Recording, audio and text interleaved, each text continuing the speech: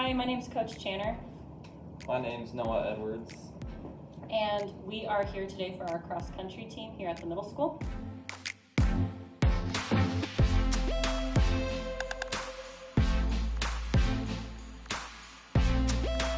My favorite part about being a part of this team is getting to learn about each other and making new friends. My favorite part was watching our kids develop. They came in having only really ran in a couple of PE classes, only ever ran the mile, and really working up to further distances and kind of honing in on those correlations between time and their distance. So this season to start the season, we just did a SCOTUS versus Columbus meetup. I got first there, and then I improved as we went on to better and better teams, and slowly improved up there. Had more competition. Yeah. As a team, we've improved by increasing our numbers. So we started off with 2 runners early in the season, and then we worked up to 9 consistent runners attending practice every day. And then we really just improved on our overall mentality with the sport as a whole, running further than some of these students have probably ran before, and really just kind of building up that teamwork piece.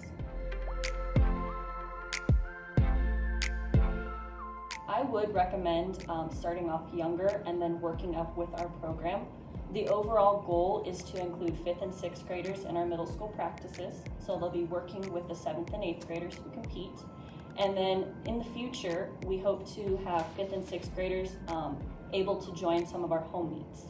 The overall goal is to build up our middle school program and then work towards increasing numbers and speed and time at the high school level. So we're really working cohesively from 5th grade all the way up to high school with our runners.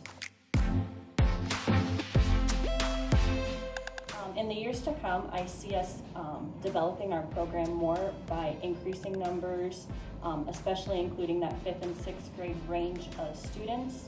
And then, as I said before, really working towards creating a 5 to 12 program where we get to work with high schoolers. As more years go by, I feel like the CMS cross-country team will begin to grow and develop with more kids. This year was just the very first year that CMS actually participated in one of these events. Normally it was just run by our after-school program and we wouldn't get to go on any meets, but yeah. We've really grown from being just an after-school club to now we're a full-fledged sport. We're competing at meets.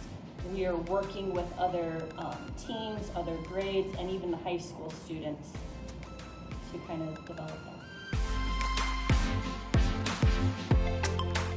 One thing I might remember or take away from this season is setting a good pace. You can't just sprint off all the start on the. We do that. Okay. It's just hard. One thing I'm gonna remember or take away from this is setting a good pace. You can't just sprint off the start right away. You gotta keep up with the others, and you can slowly move your way up to the very front. One thing I'm going to take away from this year is some of just the techniques and ideas that the high school is using and kind of bringing those down to the middle school level and starting to incorporate them early on in our training. We're excited for what the future holds for our cross-country team. We look forward to next year and building up our summer program, which is something that will be new this year.